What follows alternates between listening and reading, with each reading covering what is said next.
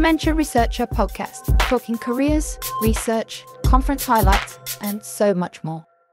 Hello, and thank you for joining us for our fourth and final AAIC Highlights podcast. Yes, I know there is one more day of conference, but we swamped you enough with news all this week, so we thought we'd give you a break tomorrow.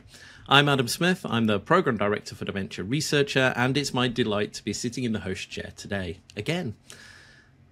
Today, as per the rest of the week, we'll be sharing a snapshot of some of our best bits from the day's presentations, and weren't there so many today. To bring you highlights, I'm joined by three brilliant researchers. We have Vyshnavy Balendra, Dr. Iain Hartnell, and Dr. Helena Popovi. Hello, everybody. Hello, Adam. Hello. Hi. So let's do some proper introductions. Iain, why don't you go first?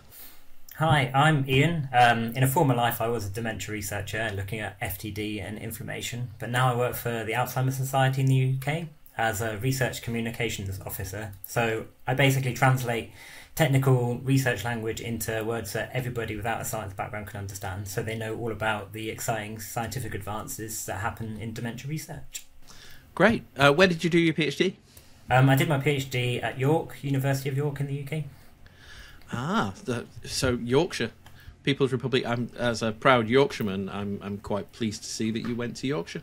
Yeah, Well I lived in York for 4 years and absolutely love York and the surrounding county. It's great. It's probably my favourite county in the UK. So how soon after finishing your PhD did you jump ship? I did a postdoc after my PhD in Southampton, and then following that postdoc, I started at Alzheimer's Society. Well done. It's a great place to work. I imagine. I mean, not that I work there, but I work with. They're great. Helena, why don't you go next? I'm a general medical doctor, a health educator and author of 3 books, 2 of them related to dementia risk reduction. And I teach patients, the public and health professionals evidence-based strategies to boost their brain and reduce the risk of cognitive decline and dementia. So I depend on all you brilliant researchers to provide me with essential information to pass on to my patients and colleagues. And I'm very excited that on my return to Australia, I'll be investigating whether a ketogenic diet can reduce cognitive decline in people with either type 2 diabetes, subjective cognitive impairment, or mild cognitive impairment. And I can't help but think that Australians and their love of avocado will have far less trouble with the keto diet than some other places in the world. Well, I'm low carb anyway, and I've tried the ketogenic diet. I did it when my partner had lung cancer because it facilitates, augments the effectiveness of chemo and radiotherapy. And it wasn't that hard. It's just about planning and knowing what to do. Brilliant. Well, thank you very much for joining us. And V, I'll come to you next. Hi, my name is Vyshnavy, but it's V for short, and I'm a medical student pursuing dementia research. I take a more integrative medicine approach, so my research is on non-pharm interventions as well as pharmacological interventions. So I focus on diet, exercise, lifestyle changes, health and wellness that may help to prevent and treat AD. And I also I'm part of the Alzheimer's Association as a student representative for the Nutrition, Metabolism, Dementia PIA, as well as the Clinical Trials PIA. And anybody who wants to know more about the PIAs, all last week we did a PIA podcast each day on our Relay podcast, which we talked about the PIAs and their work, and they do an amazing contribution to bring people together. So thank you very much, V, not only for being here, but also for all that voluntary work you do with the PIAs. That's brilliant. So I know that none of our speakers have been presenting at this conference today, so we're going to get straight on with the highlights. Helena, why don't you go first? This was actually the last presentation of the day. It was definitely one of my highlights, though everything was brilliant. And it was implementation of plasma biomarkers in clinical practice. Now, the whole conference has been all about biomarkers, but this particularly impressed me because it was Henrik Zetterberg from Clinical Neurochemistry Lab in Sahlgrenska University Hospital, Sweden. I apologise if the pronunciation was incorrect. And he looked at the potential co-founders in interpreting Alzheimer's disease blood biomarkers. And it just made the whole topic of biomarkers even more complicated than I realised it would be. I mean, we know that age, kidney function, like creatinine levels and BMI, do influence NFL, GFAP, and to a lesser extent p-tau, but not to a great extent. However, firstly, they found that individual drugs that a patient may be taking can have really strong effects, like a tetracycline antibiotic used to treat pneumonia called minocycline. It also affects microglial activity, and so it increases plasma NFL several-fold. So that would result in a false positive. There's also a hypertensive drug used in heart failure. It decreased plasma amyloid beta 42/40 ratio by 30%, which is actually greater than that caused by amyloid plaque pathology. So that would be another false positive. And then there was a chronic myeloid leukemia drug that also reduced p-tau after 12 months of treatment. So number one, we've got to be really careful on what other drugs the patient is on. And the other really interesting finding was that a standardised meal reduced plasma NFL, GFAP and p-tau by 10 to 20% after 2 hours. And that's similar to the reduction seen in anti-amyloid beta antibody drug trials. So it definitely seems we're going to need fasting samples. So basically the takeaway from that was be on the lookout for confounding factors. If you have really unusual, unexpected results when you're doing a biomarker test, really start to investigate what else could be in play with that patient. So we need to keep looking for unknown factors that influence biomarkers and can either give false positives or false negatives. That is interesting, isn't it? Because there's some of the big questions that I think this new grant, there's a funding call open in the UK at the moment for £5 million to test out the practical application and use of blood-based biomarkers, and you'd imagine that that's got to be a hot topic for those as well, knowing does it have to be fasted, what other drugs are going to how do we capture and understand what are the drugs? Because I can't imagine that they even know yet, even though we've been talking about blood biomarkers for a decade, that there is a full comprehensive understanding of what other drugs will affect this, and until we start using them on scale. Yeah, and some co-founders may be assay specific, so there's still a lot more to learn. Did you see that session as well, Iain? I did, yeah. It showed me that there were some things that I never even imagined could affect plasma tau concentrations. I know that Henrik was saying that the ratio, they don't know if the ratio was also affected and whether it's just the pure concentrations, but seeing that and seeing how other diseases can also impact. So I think kidney diseases quite often impact the reliability of these markers too. It's things that I'd never even thought about before, and I'm very glad that there are people out there that are thinking about this stuff. I completely agree, and that ties in nicely actually with there was a press release from Alzheimer's Association today which talked about the promise of this finger prick test as a way to quickly and easily potentially test for amyloid at home, rather like people do for diabetes at the moment. This was Hannah Hoob, also from Gothenburg, so I'm guessing she's probably connected to Henrik, I imagine, and Sebastian Blomqvist from Lund. They had results from a single fingerprint blood test were promising, and a blood test that was more than 80% accurate in identifying Alzheimer's related changes, which was significantly better than the doctors who didn't have access to the test. I guess if all you're relying on is manual cognitive testing, which we know, certainly in the UK, I mean, once you've got your diagnosis anyway, you're discharged from healthcare. You might come back for titration to manage your drug. Other than that, you come back if things get worse. Being able to continuously monitor your onset, particularly, I guess, also if you're going to be taking a treatment, being able to do that through one of these home testing kits has lots of potential. There was another presentation also on that topic on comparing the accuracy of blood biomarkers and clinicians. And clinicians, it was something quite shocking that 50%, I think, of true Alzheimer's disease cases are not receiving symptomatic treatment, and 30% of non-Alzheimer's disease cases are incorrectly receiving symptomatic Alzheimer's disease treatment. So it's a big deal. The diagnosis is still pretty poor in clinical practice. Yeah, absolutely. There's a stat, I think this has come from Alzheimer's Society actually, that 30% of diagnosis in the UK is inaccurate anyway. So not only it's not good enough that we just got to push for improved diagnosis, but then you've got to get it right as well with so many misdiagnoses out there. I mean, that's not necessarily to say they don't have some form of dementia, but it could be mistyping or misunderstanding what somebody's disease is.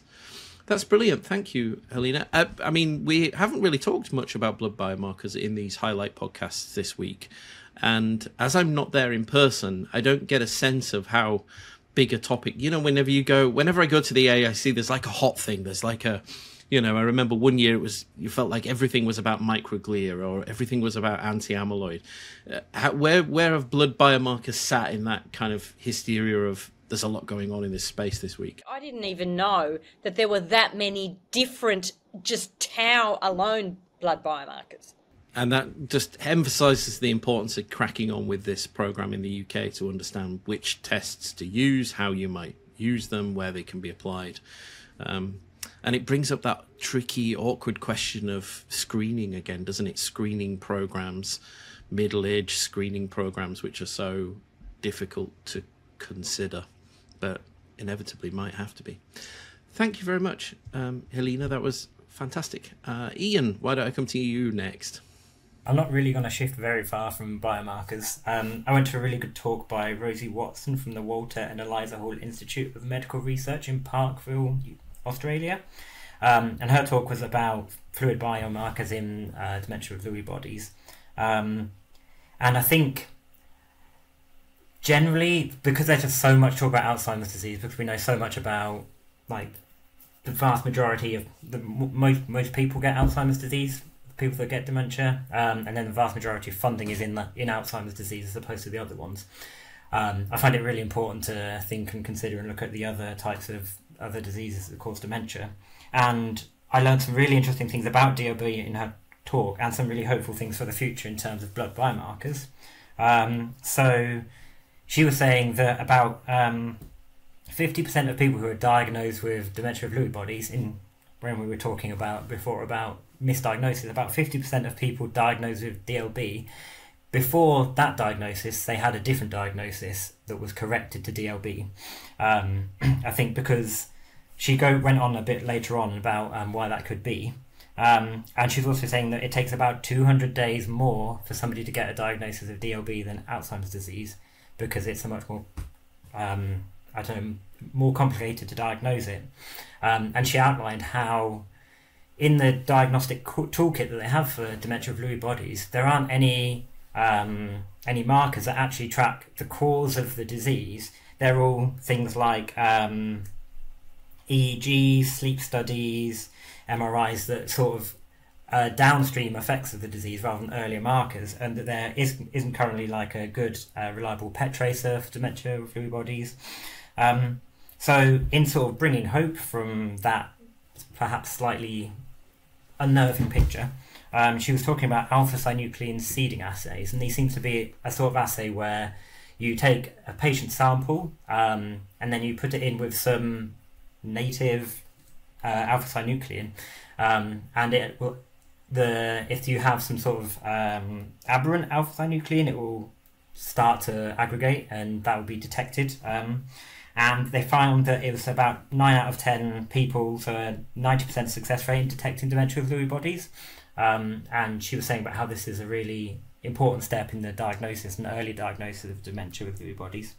But in the aspect of complicating the field and why some people might have that horrible diagnosis journey where they get misdiagnosed to start with, is that there's so much comorbidity. I think in a previous talk I'd heard that 50% of people with dementia with Lewy bodies have also either cerebrovascular disease or amyloid beta pathology or tau pathology. So it's very rarely, well, it's sort of more just as common to have it purely as it is to have it with something else.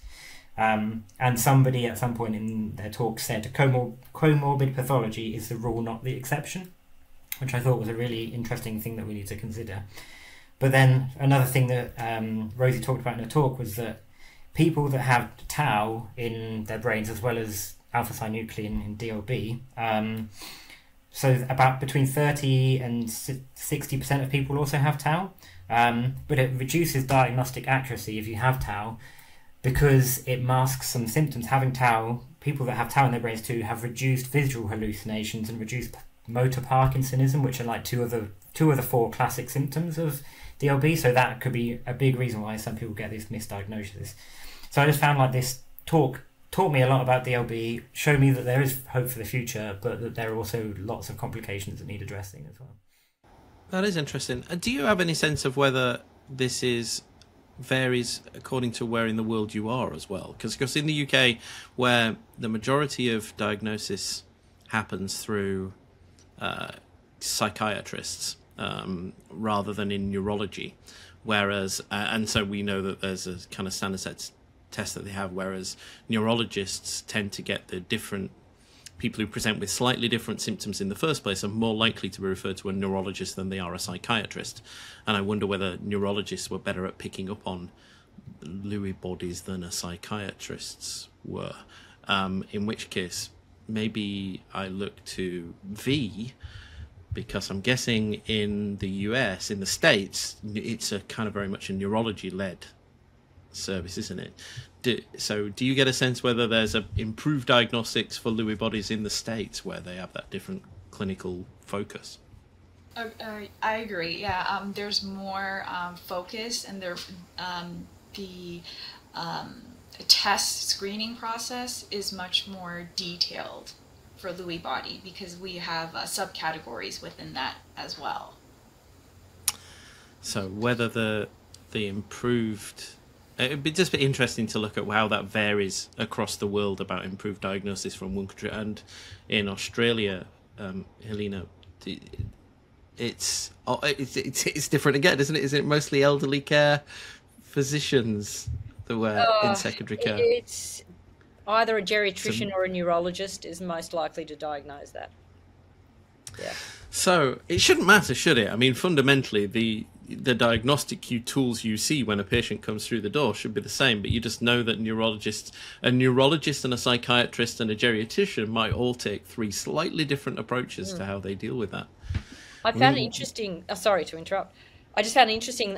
Somebody in the audience asked a question and made the comment that all psychiatrists in Germany learn to do lumbar punctures and it's part of their standard treatment. There's no way, and a psychiatrist in Australia is ever taught to do a lumbar puncture, for instance. Interesting. Thank you very much, Iain. That is good. And we've actually talked about Lewy bodies on the podcast recently. We did an Ask Your Mentor podcast last week with somebody that works in DLB blood biomarkers. So go check that out. They're one of the Race Against Dementia fellows. V, you've been very patient. Thank you very much for waiting. Why don't you give us your first highlight from today? First highlight from today. So this whole process, I had FOMO the entire conference because I was like, I wanted to go, I couldn't go because I've had, prior obligations. So I've been like following the conference since day one.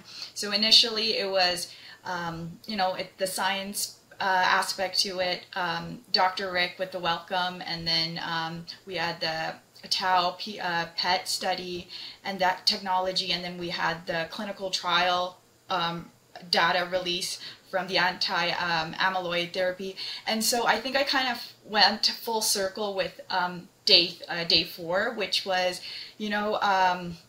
caregiver burden. And for me, that spoke a lot to me, because we do have, the medications and farm treatments, but caregivers are the force behind the survival of dementia patients.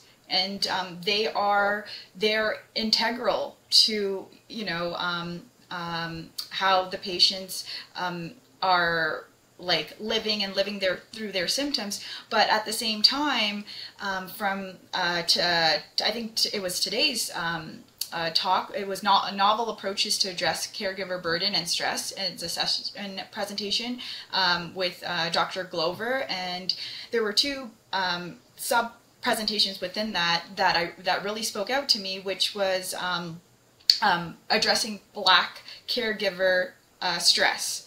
And there was, I think it was Dr. Brewster who was talking upon that, and how she had implemented a six-step program, which works at how to take care of the family member who's suffering from Alzheimer's disease. But what I liked about it is that in that program they also try to incorporate self-care. And what they found from that study is after the 6 weeks, these Black caregivers were they had mastered the skill, and it actually lessened their overall stress and burden. So that was very important, and they've tried to now implement that in Jamaica as a pilot study. And so, catering to cultural differences there, so that they were working on that. And one more thing in that sub presentation that I liked, it's I think there's something called I think it's called Care Ecosystem in UCSF that is done by the university there, and what it is it's also a program, but then it's like a, I want to say, a global village to help take care of that patient. And what they found is when you have a caregiver is usually in their maybe 15 years younger than the patient that they're caring for. They're also stressed, and they probably have their personal health issues. And what they've noticed, and they're also highly likely depressed. And what they've noticed is when caregivers take care of severe dementia patients, the emergency visits go up. So this program has helped to actually see that there's been reduction in emergency visits, and also the program costs I believe $100 a month, but they've seen in the U.S. A $500 reduction in Medicaid claims. So it's also helpful, because taking care of someone with dementia is also very costly. So I found it very interesting that that this program that they've implemented, and it's also it's occurring within the U.S. right now. Some states have adopted a system that it's not only decreasing the amount of emergency visits, but it's also decreasing the inappropriate use of medications that caregivers end up doing. So I thought it was very for me eye-opening. It sounds brilliant. I mean, what were the well-being interventions for the carer that they were in the program? Did they say? I think it was that they also implemented the self-care.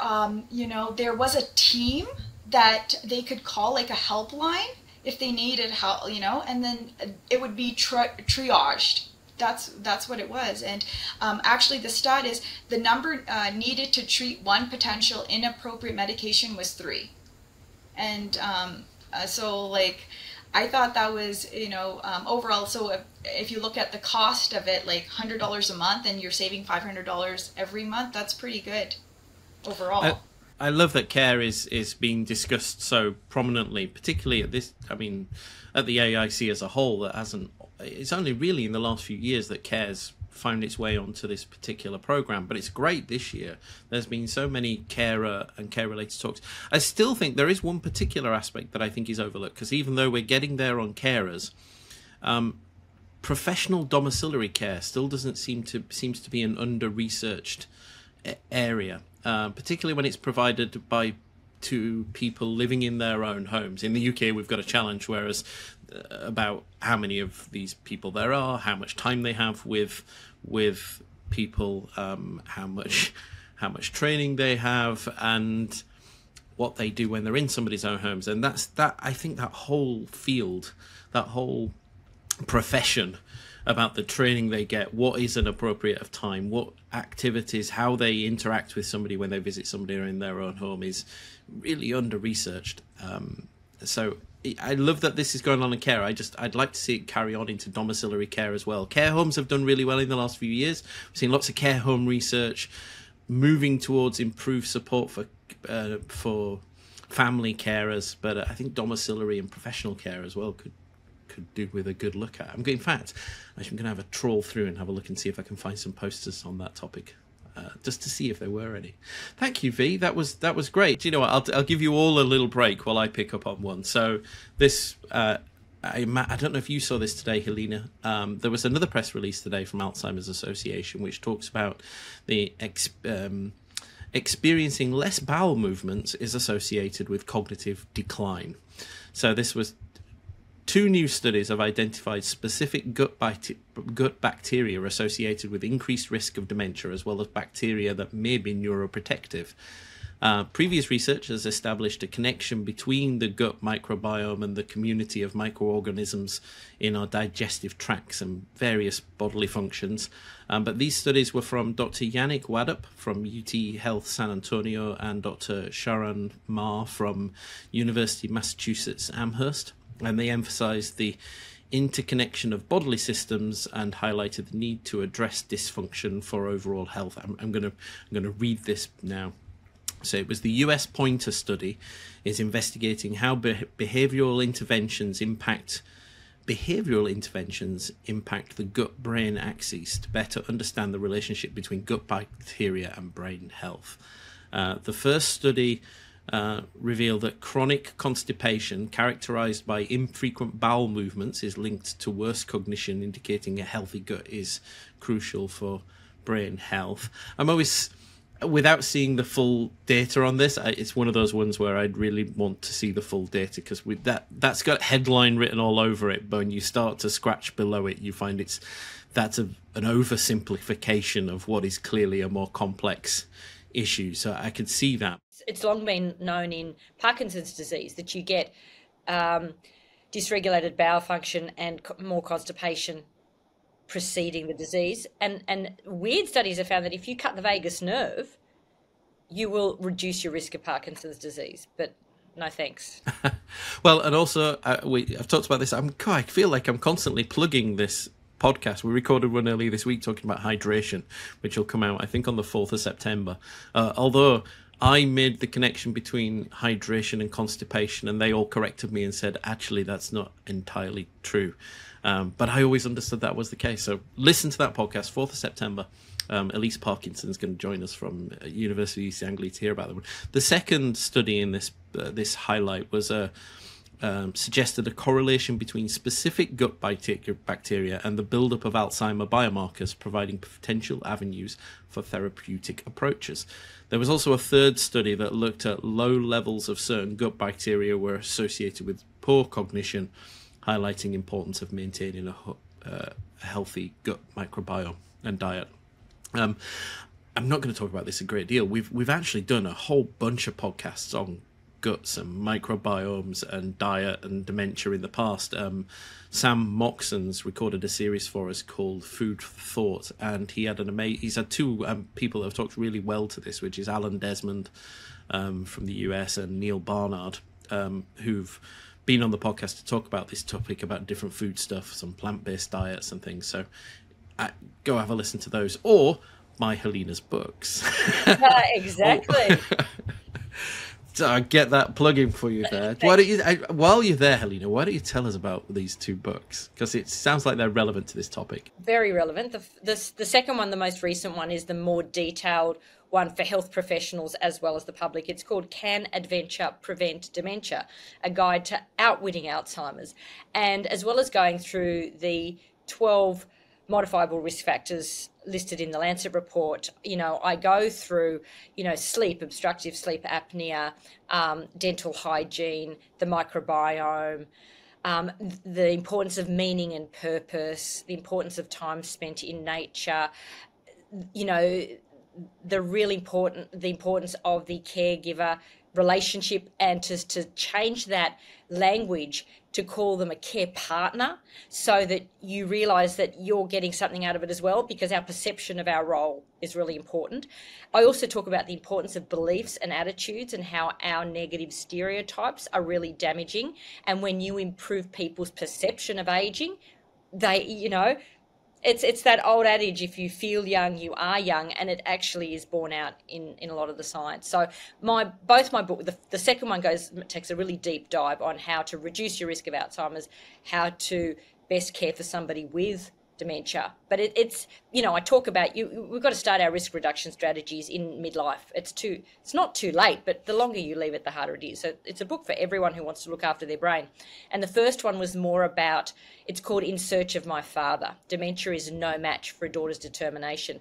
And it was really how my journey, learning to be his care partner. So that's more for carers, and then getting tips on how to manage being thrown into the role of caring, because it almost seems like you're thrown into it overnight. That's how it happened to me. Mum died of lung cancer, and there was such a stigma around dementia in my Serbian family of origin that my parents did not tell their only child, their loving daughter, who was also a doctor, that her father had Alzheimer's. I found out because after Mum died, I was clearing out the fridge and I found a box of rivastigmine in the butter compartment of the fridge. And I said to Dad, "Oh, what's this doing here? Who's taking this?" He said, "I am." I said, "Why?" He said, "Your mum said I needed to take it for my memory. I don't think it does much good, but, happy wife, peaceful life, so I take it." That is how, and then I went and tracked down Dad's GP because I was living interstate. That's how I found out my father had Alzheimer's disease. And I realised, I've now got to look after this man. I didn't realise that I wasn't going to be able to leave him. So the first book talks about that journey. What a story. I need to read that now. Is that available in Waterston's and Amazon and all good Amazon. bookstores? They're both available on Amazon, yes. Or through my website, but it's probably cheaper if you get it through Amazon. No, go to your website. Yeah, exactly. Thank you. Thank you, Helena. That's fascinating and a good highlight to pick up on. Iain, we're going to come back to you for your second. Is it your second? I think your second. Mine's not second highlight isn't a single talk. It was the closing section of the plenary today. So the plenary was speakers from Biogen, Roche, Eli Lilly and AAIC, all talking about how the various drugs that they have been testing in clinical trials change biomarkers in their participant groups. And for stars, they were all very interesting talks, but Kath Mummery did a small summary towards the end of it that was looking more towards the future. And she was saying how we're in an era of amyloid immunotherapy, but we've got more to do. We need to keep our foot to the... step on the gas, she said. We need to step on the gas and not take our feet off, because explaining how early diagnosis is important to get people eligibility for these drugs. We need to have the provision of scalable biomarkers that can detect and then segregate out different participant groups, as well as improving service implementation for how people actually get these drugs.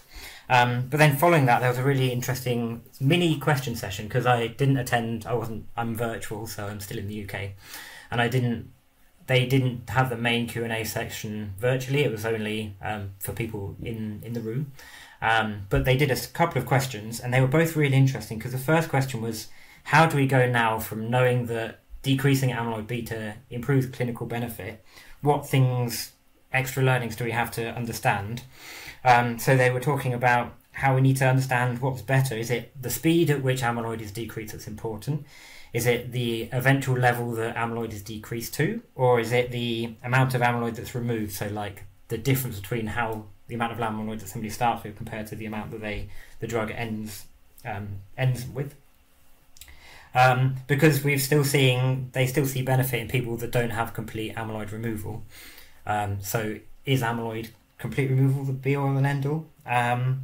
And other questions they had was about the lag of amyloid removal, with some people taking a while before the amyloid starts to come down, and the dose and reaccumulation as well. And then the other question was more on biomarkers, and whether biomarkers can predict, one, who will benefit most from these drugs, and two, who may suffer the side effects of amyloid-related imaging abnormalities, and whether biomarkers can help us to then alter treatment strategies for those people.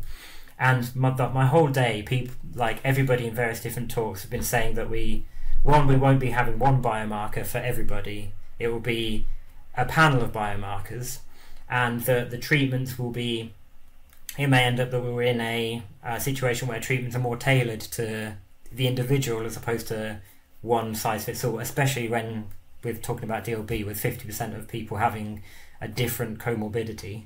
And so I think... Well, yeah, because also to throw in that controversy you mentioned there about you can get different levels of amyloid removal and have different benefits. You can also have all amyloid removal and no benefits. So, I mean, and I love Catherine Murray's talks because she's so honest and transparent about this. Well, I think she does an amazing job at balancing being positive, but also being very realistic about the potential benefit from these drugs. As somebody who's, led clinical trials delivering these to people, she knows firsthand how whether they're really beneficial or not, and accepting that there's going to need to be more, that an anti-amyloid therapy alone isn't going to fix everybody. Yeah. And I think that's one of the issues with pharma companies, isn't it? Because they're all businesses at the end of the day, so the first thing they'll do is to try and jump on this to get their own anti-amyloid, and then gradually work on improving the side effects that come from those. And what you want them to do is to continue to explore other treatments as well, or vaccinations. I know we've had vaccination talk with ADI last week from Vaccinity, which was fascinating. Sorry, I interrupted you. By all means, carry on.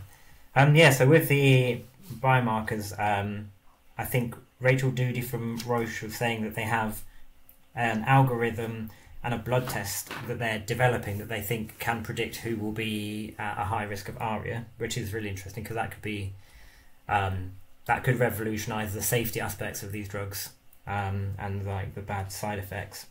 And other companies, ApoE was on that as well, wasn't it? That they needed to introduce ApoE testing, which they don't routinely do right now. Yeah, and because I think from the donanemab trial by Eli Lilly, they showed that at least people with ApoE4 had less. It was less effective for those people, and I think lecanemab might have shown the same as well. So, yeah, and I think they're more likely to get side effects when they. ApoE4s are more likely to get ARIA. But then there was the other study we talked about on day one, which said it can reduce ApoE4. So you needed that as well as that, and that's where this whole thing about this it'll be a combination of therapies, rather like how we deal with cancer these days. You don't just get one thing; you get a whole range of different treatments which are personalised care, like you were mentioned at the start there, Iain. Sorry, we interrupted you for a second time. Do carry on. I was just going to say that, so it won't like I think I and everyone else is seeing a field where it's not going to be. We're going to get a better and better amyloid immunotherapy until that's what we've got and that's doing the job. I think it will be with tau, perhaps a tau removing drug, maybe even something that targets neuroinflammation or like metabolic changes or something as well. The other thing I wonder is whether we're going to get further and further to slowing down the disease, that then we hope that it stops, but whether diagnosis will get better and better, that we can see people in prodromal stages of the disease so that they never actually, and through like screening and things, if it's maybe me like pipe dreaming here, but screening programs and things to, at a certain age, to see people who have got a higher risk and then giving them drugs that will stop them actually having any memory and thinking problems in the first place. So prevention was always going to be the main, wasn't it? Yeah. Yes, sure, you can make those, that Helena talked to, those lifestyle changes in middle age, and then combine that with a very, very early biomarker of some kind that can then mean you could receive some form of treatment that would also prevent you getting it, maybe. That seems most likely at the moment, doesn't it, the way this is going? Yeah. Unless we suddenly all find out that there's one particular cause and that's it. It's easy. Gum disease. That. So it's gum disease. Causes. Thank you, Iain. And it must have been a busy week because you're at Alzheimer's side. It must have been a busy week for you as well with all the press around the news. So I imagine you've had a stressful week. Yeah, Monday was particularly busy putting out the information to our supporters and stuff, and then fielding various requests. And our team was just running around like crazy. Well, and all your team are off having fun in Amsterdam. Well, you're dealing with all the work back in London. Yeah, I'm just sweeping up back here in London. Yeah. Thanks, Iain. V, I'm going to come back to you for your next highlight. I just wanted to touch upon the vaccine that you were saying. I think it was today's talk as well, where I think the name was Dr. Pascal Gletzer, and he was talking about the shingles vaccine, the herpes zoster vaccine, and how he was, so what he did was, I think it was like September 2nd, 1993. So everyone who took the vaccine after that, and it was just a 1 week difference, and how that vaccine, and just like before that week and after that week, is what they gave these participants, and they found out that it was preventative towards AD. And that was he has this study, he was talking about his study, so is AD, maybe there's a viral component to it, because that's what they saw. Like, how does that 1 week, September 2nd, 1993, 1,000 people before this week received it, and the other 1,000 didn't receive it, and they, I guess, followed them, and they saw the benefits of that vaccination. So when you talked about that, yeah. It's interesting, isn't it? I mean, it's hard to replicate. Right, exactly. I mean, you'd like to replicate that on a much larger number of people, but then we'd have to wait another 30 years before we see what happens. Sorry, on Saturday I went to the PIA day, because it was my first time, and I went to the infection PIA, and they spoke about that particular group is quite convinced that the herpes zoster vaccine is protective against Alzheimer's. And several mechanisms are proposed. One of them is that it's not actually the zoster virus that is the risk factor, but it's herpes simplex 1 reactivation that has been found to significantly increase the risk of Alzheimer's disease. And that reactivation occurs because of stress, lowered immunity, sun exposure, whatever. But having the shingles zoster vaccine has been found this was what was presented, stops reactivation of herpes simplex.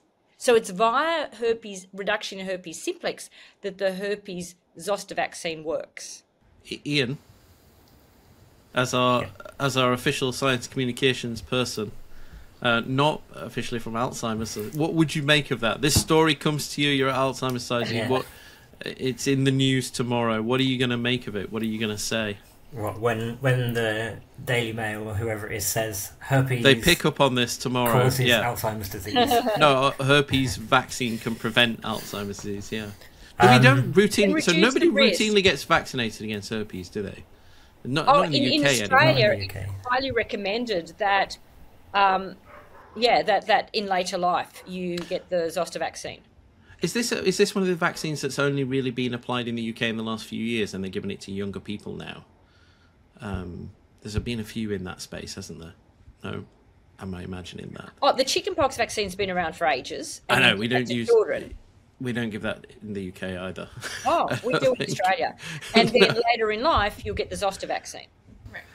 So we don't routinely vaccinate for herpes in the UK. Okay, interesting. I don't think so, do we? I wonder if countries where they do routinely vaccinate would have lower... Because if this plays out on a much bigger scale, countries where they routinely vaccinate should have lower levels of Alzheimer's disease, in theory. They should. Now, there's a good study. Mm-hmm. Anyone interested in researching that? I can feel a funding call going out from the Alzheimer's Society. Look, can you see his brain working away right there now? That's an easy fix. If that really is the case, what an easy fix. Finding a country where that's been routinely used, though, on a large scale, I think would be interesting. Wow, thank you, V. You've caused our controversial one of the day. But I like it. I mean, that sounds brilliant. If that's got lots of potential. Can you remember who? Sorry, remind me again. I think you said at the start who presented that. He's from Stanford University. Dr. Pascal Gletzer, Geldsetzer.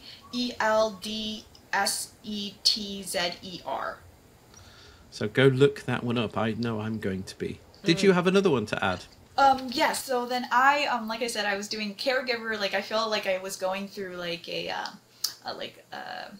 like in a museum. So first it was the science, and then it was the biomarkers, then it was the drug development, and now I'm like, today was caregivers and public health. So there was a so this session was like a lightning session, and it was lightning presentation, and it was public health. And I forgot her name, but she was looking at the life after 90 cohort. So we usually, when we think of AD, we only probably hit 90, but this is like 90 plus. So they were looking at a cohort of ethnically diverse population, and how their cognitive decline, how fast it is after that age. And what they found was white participants had significantly greater decline in executive functioning, and then followed by Asian participants. And executive functioning scores among Black participants and participants who were identified as the other had very similar as Latino participants. So what it is the disparities in cognitive aging after 90 didn't mirror the disparities seen in the younger elderly groups. That's interesting too. Who was that? That was, I'm just looking, that was by Claire Munoz from University of California, Davis, and she was a session presenter under the lightning presentation round for today for public health. Brilliant. Thank you, V. I'm going to go back to you, Helena. I'm conscious of time, so I'm going to give you and Iain one more chance to pick up anything, or give you all one more chance to pick up on one more thing before we wrap up today. So what do you give us your next? Okay, I was really interested in sex and gender-specific risk factors for cognitive decline and neurodegeneration, and there were a lot of talks within that topic. The ones that stood out was the sex-dependent effects of air pollution on longitudinal changes in CSF and plasma biomarkers of Alzheimer's disease. That one was presented by Natalia Villar-Teodor, PhD, from Barcelona Brain Research Centre. She looked at 195 middle-aged, cognitively unimpaired people. She measured their CSF amyloid beta 40/40 ratio and CSF phosphorylated tau, both at baseline and then at follow-up. And basically, she found that high levels of exposure to air pollution, as measured by particulate matter 2.5, that indicates the size, and nitrogen dioxide, the higher those levels, the greater the reduction in plasma amyloid beta 42 and 40. But here's the thing. Women are much more sensitive to air pollution than men. There was also effects on interleukin-6, pro-inflammatory cytokine, and similar effects on plasma NFL, especially as levels of nitrogen dioxide increased, and it was particularly significant in women. That was then followed by, so yeah, we can speculate on the mechanisms, but they weren't offered. Then Matt Noseworthy, who is a PhD student from the University of British Columbia in Vancouver, Canada, looked at whether biological sex moderates the association of residential nature exposure with brain volume.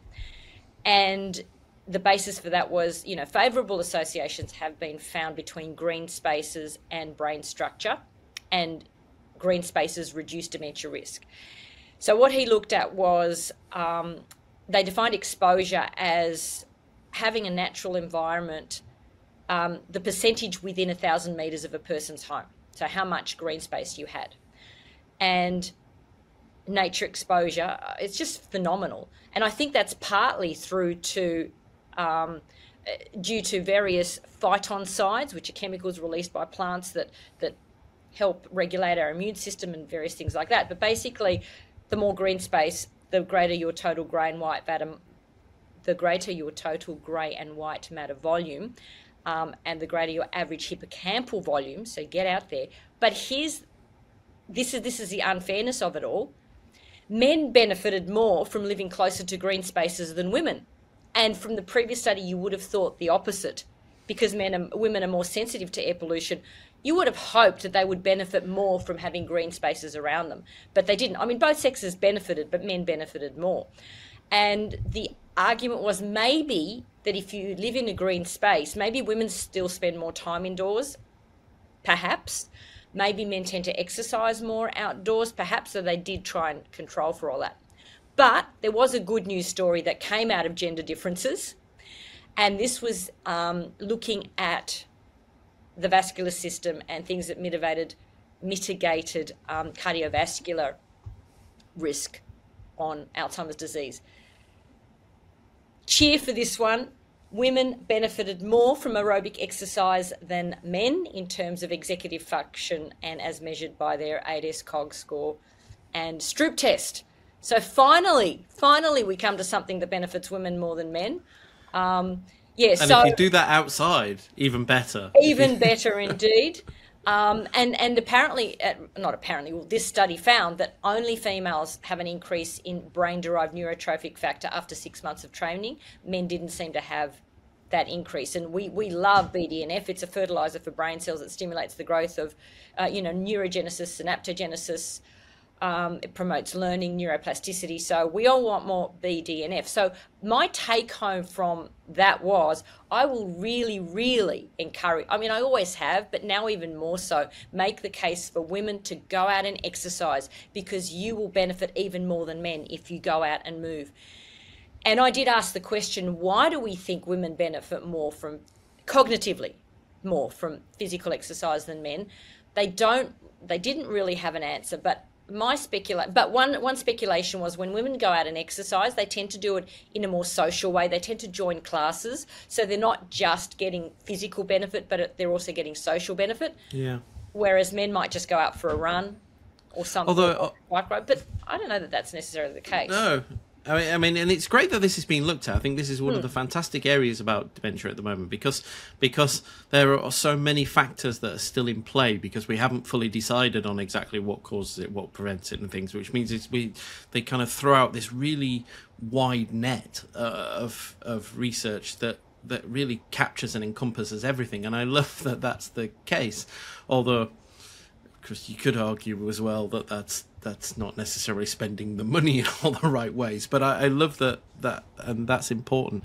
But the point about being, if women spent more time inside than outside, you'd imagine that when they lived in polluting areas, they'd be more advantaged because they'd be inside, not outside. That's true. But remember, this study, that's true too. Yeah. Fascinating.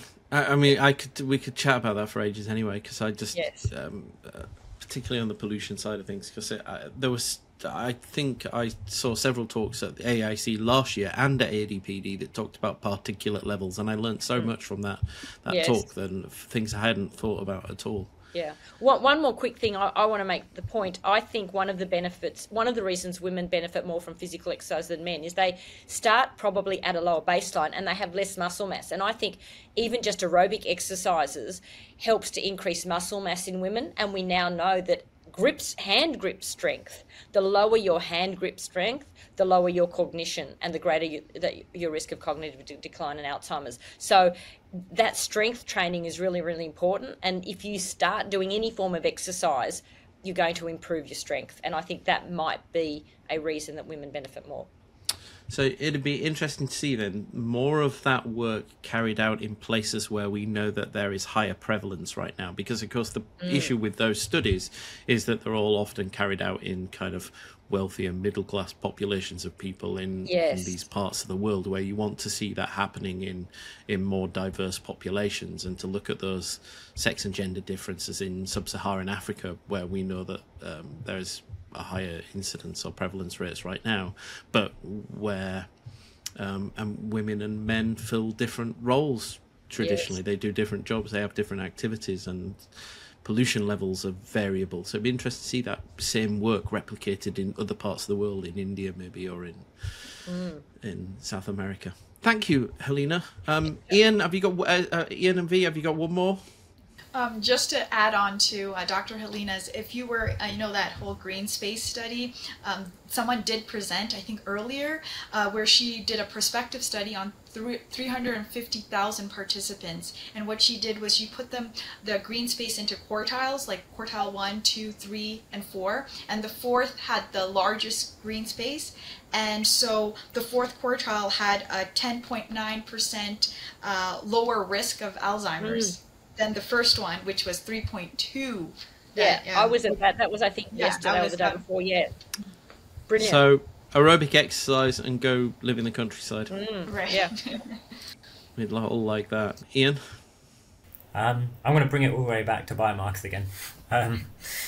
So one of the big questions I have, and that we're thinking about Alzheimer's Society as well, is that whether in somebody's dementia diagnosis or Alzheimer's disease diagnosis journey, with the improvement of blood-based biomarkers, whether that would be a suitable test to give somebody in replacement for another test that shows that they have amyloid or something in their brains. I think often people don't have any sort of biomarker test at the moment. Would be a memory test and a structural brain scan, and then if there's more uncertainty, then they would be offered further tests. Oh, they're not even given the structural brain scan, are they? Not routinely. It's in the Royal College guidance, but not routine. Even in the UK, it's variable. Yeah, and so with the gold, it seems that the gold standard or the better standards for diagnosing that somebody has amyloid in their brains, for example, is to give them a PET scan or a CSF test. And one of the questions I have is, with these blood-based biomarkers, I know that the idea is that, before I've heard that the idea could be that somebody has a blood test that suggests that they might have elevated levels of amyloid, or tau that suggests that they might have Alzheimer's disease, to then have another test, like a CSF test or a PET scan, to confirm it, which is problematic because for PET scans, at least in the UK, there's just not the infrastructure to be giving everybody that has that may have dementia or may have Alzheimer's disease a PET scan.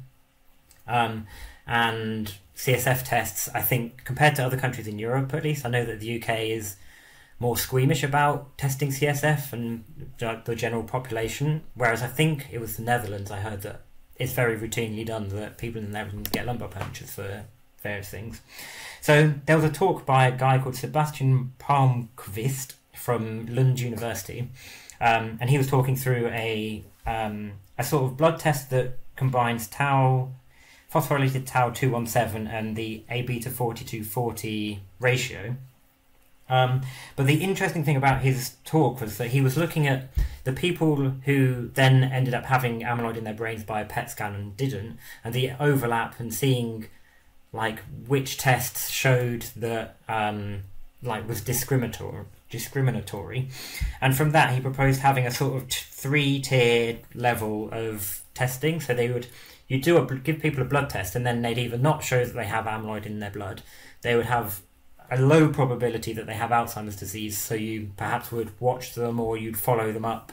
And then there was a group who it was quite distinguishable that the people that had this, it was called Precivity AD2, the blood test, that were positive for this, then did have Alzheimer's disease, and the overlap was very small. So rather than having a black and white blood test, it would be more of I know in diabetes there's the idea of seeing that somebody has pre-diabetes before they are then diagnosed with diabetes, and it may be that the same sort of thing can happen in the UK. That was on their press release as well, wasn't it? But they called, and then they used this amyloid positivity score, probability score, the APS2 apparently. And then in the questions, because that was in the same session as Henrik Zetterberg, in all of the questions, people were they was asking about whether they could be used. The blood test could be used alone just to diagnose Alzheimer's disease without further tests, and I think from the panel at least the general consensus was yes, but taking extra care, and to say to add caveats to the certainty of the test, And perhaps in this three-tier diagnosis system of the blood test, the people with the low probability might have a second test, whereas the people that had the high probability of having amyloid in their brains, it would be distinguished that they did have Alzheimer's disease. I think it would certainly help with this challenge. We know that talking to psychiatrists right now, that there's this particular challenge where the public health messages that have come out of the likes of the Department of Health, the NHS, Alzheimer's Society, telling people to don't wait. As soon as you think you've got a problem, go to your doctors. And the problem is that then they get referred on to a memory clinic, and the sensitivity of the tests we're using right now just mean that the doctor just doesn't know. They're slightly reluctant perhaps to give somebody a diagnosis and say, oh, you've got Alzheimer's disease, because that's a pretty bad diagnosis to give somebody. So they might say they have mild cognitive impairment, or they might say just go away, we're not sure, come back and if things get worse. I like the idea of potentially using that as a tool to address those don't know people, where if you could give them a blood test at that point, and then schedule in perhaps over the course of the next year quarterly blood tests, like you do in cancer. You watch and wait, we'll come back for another scan in 3 months, but come back for another blood test in 3 months and do another one, so you can see what's happening with amyloid or tau levels, to make a decision, to help inform that decision as to how do you proceed. And I think that would potentially at least address this awkward limbo that so many people find themselves in, which is either getting told you've got a disease that you don't actually have, or getting told we're just not sure, you've got a memory problem, come back later, or being put on a medication that they don't need, or not getting treated for something else that they could be getting treated for. I think it's got a real potential power in that space, but that's just my views. I'm not a clinician. It was interesting that you were saying about the tools that the current clinicians have to make these diagnoses, because in that talk he did compare, I don't know what tools they were using, but he did compare the current diagnostics from him and then some of his colleagues. They tried to diagnose based on the information they already had, and they found with this new blood test, it was 82% accurate at diagnosing Alzheimer's disease, whereas just the current tests alone was only 54.8% accurate, which he even alluded to the fact that that's not very much better than just flipping a coin and saying, no. And it was distinguishing Alzheimer's from non-Alzheimer's disease. But he was saying that clinicians know that the tools aren't good enough, and there's a bit of... But that brings it back to that usual thing. I mean, I've got a background in NHS service improvement and change management, and that brings us back to this old problem that even if we know we've got something better, actually implementing that in a healthcare system is a challenging issue. I mean, first of all, getting everybody to agree on what is a good digital cognitive test, for example, or which biomarkers to use, or what's the process for this, but then actually taking what we know is there available now and actually getting it out there and making it work is so frustrating and takes way longer than it needs to do. These things are there now. Let's just crack on, make use of them. But the NHS is an amazing organisation. It's brilliant for that, but it's also bureaucratic, I think, and you can't suddenly crack on and some lone physician somewhere decide that they're going to do something differently. It doesn't work like that. I think it does slightly more in Australia. I think you've got more potential for that in Australia, and if you've got the money, you can certainly do that in the US. I think that's enough with that. That's it. We're way over. Do you know what? I was determined to make this podcast 40 minutes, and here we are at 1 hour in, and that before we edit. You've all been amazing, and the reason why this is so long, because you've all had such amazing talks, and you've talked about them so passionately as well, and that's really come through. Thank you so much, all of you. For thank you. One for you, Adam. Can I just say, you don't have to record this. One for you. I think it was the first podcast. You had a little fun chat about omega-3s. One of the guests said, oh no, you're going to tell me off now, aren't you? No, I'm not going to tell you off. I'm going to tell you about a really interesting poster. It wasn't a presentation. Hussein Yassine, and basically he's looking at the effect of ApoE on lipid metabolism, and he found that ApoE4 carriers, with age, their response to omega-3 fatty acids gets less and less. On population studies, yes, the more fish, the higher their DHA diet is on population studies, the better their cognition tends to be. Supplementation is really controversial. But with ApoE4 carriers, they've got to get their omega-3s in early in life, because once they sort of get past middle age and once they have any cognitive decline, omega-3s are no good. So if you're ApoE4, which spells doom for people like me, who was a child of the 70s, who was brought up on everything in my house was beige. I ate a lot of beige food during the 70s and 80s. So if you're not an ApoE4 carrier, you remain responsive to omega-3s. It's only if you're an ApoE4 carrier that you lose your responsiveness to omega-3. And I think that's the good question about omega-3s, isn't it? Because the chances are, if you're having a good filled omega-3 diet, the chances are you've probably got a pretty good diet anyway, rather than somebody who doesn't. So you're going to offset that risk factor where we know diet is important. It's up there in that list of Lancet modifiable risk factors. Shameless plug, I was just going to say that's nutrition, metabolism, dementia. He was the past chair, Dr. Hussein, right? That was the FRS. That was our FRS. Yes, I was at that one. Yeah, he's wonderful. Yeah. So that all those talks are available to watch back on the platform for the next few. Certainly, I think if you're an iStart member, you get it for slightly longer. But these are all available. 30th of August, I think.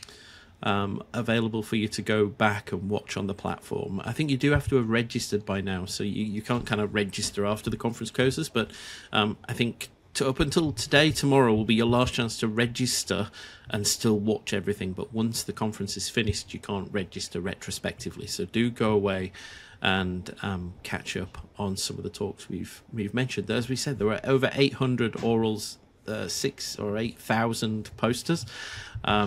So we haven't been able to talk about everything we'd like to, but I think we've had a bloody good go at it today, if I'm honest. Thank you to my brilliant guests, V. Balendra, Dr. Iain Hartnell, and Dr. Helena Popovi.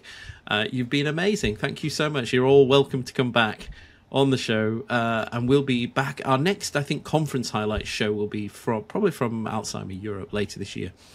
You can find profiles on myself and all my brilliant guests and information on the conference shared by attendees on Twitter using hashtag AAIC23, and of course on our website at dementiaresearcher.nihr.ac.uk.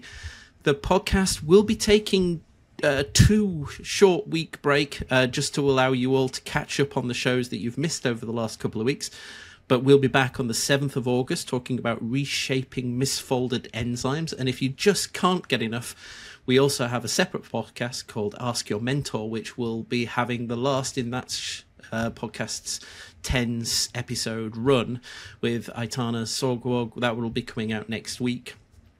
So if you have a look for Ask Your Mentor, there's 10 brilliant podcasts there. There are 9 at the moment, 10 from next week, where you can listen to mentees interviewing their mentors, talking about their careers and how they've changed over time, and some top career tips from some amazing researchers in that series. My last plea, because I wrote a blog on this for this week, is if you've been attending the conference in person this week, I'd encourage you to consider offsetting your carbon footprint from that. I know carbon footprints are often a little bit controversial as to whether they're beneficial or not, but if you find the right program through one of the gold standard frameworks, it's really worthwhile and not necessarily as expensive as you'd think. And it's a great way to set an example to other conferences. I think in-person conferences are so important, but do take a look at that and just give some consideration to potentially offsetting your carbon. As we've heard today, air pollution is important. The world is warming up, and we can all play our part to contribute to reducing that. Thank you very much, everybody. Again, Helena, Iain, V. Thank you. Yeah, thank you. Pleasure. I'm Adam Smith, and you've been listening to the Dementia Researcher Podcast. The Dementia Researcher Podcast was brought to you by University College London with generous funding from the UK National Institute for Health Research, Alzheimer's Research UK, Alzheimer's Society, Alzheimer's Association, and Race Against Dementia. Please subscribe, leave us a review, and register on our website for full access to all our great resources. dementiaresearcher.nihr.ac.uk.